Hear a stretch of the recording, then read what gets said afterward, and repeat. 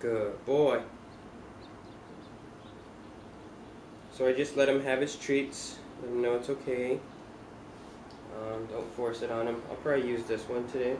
He already knows that he's going to get his teeth brushed and he wants the toothpaste because the toothpaste is a treat as well.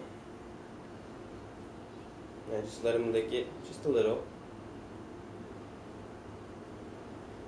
Once he knows, I don't pull him in right away anymore. I used to have to, but now he lets me sort of just do that. I let him know, brushing your teeth, it's okay. If he wants to come in for more,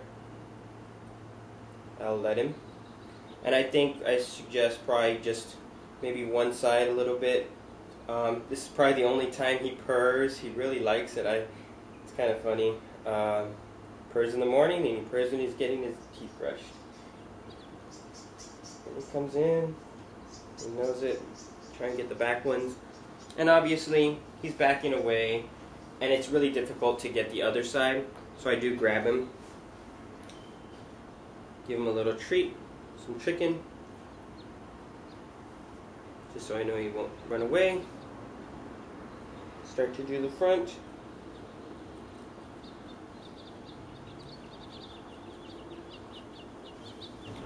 Sometimes I am lazy, but that's when I use the one with the harder bristles. And the same thing, really. I like the electric toothbrush because it's smaller. And we didn't actually like this when we were using our electric toothbrush. Didn't use very well, so we kept them and we get to use them. And I mean, I wouldn't recommend doing this right at the beginning. When you're just starting out, probably at the beginning, just letting him come over to you, eating the treat, giving him a taste of the actual toothpaste. If they like the toothpaste, then they'll like it. Maybe just rubbing their mouth, putting it in their mouth, getting used to having it around their mouth. Maybe just some on your finger and rubbing it along with your finger, you know. And then they'll be used to you sort of grabbing their face and everything, and it'll be okay. And eventually you can do it and they won't just scatter away. And once they really start to struggle, I just stop, because I know he'll just struggle more and more and more, and it's going to be really uncomfortable for him. So if he just gets little spurts of unpleasantness, he'll like it a little bit more. But I really think getting a good toothpaste that he likes, having treats that he likes. Up here. Sit. Down. Good boy.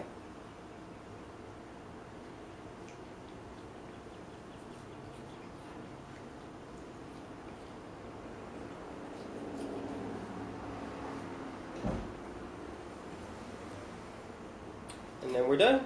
I just let him lick off the excess.